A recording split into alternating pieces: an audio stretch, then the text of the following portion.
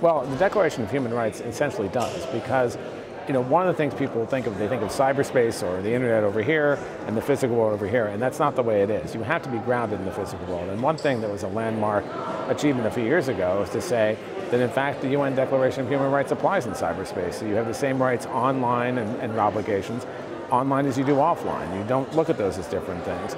So this new high-level panel, I think, is looking at that. A number of other people are taking that forward. And we really need to enshrine that as a core value as we go forward, that we have the same rights offline that we're now importing online, and we need to make sure that people respect those.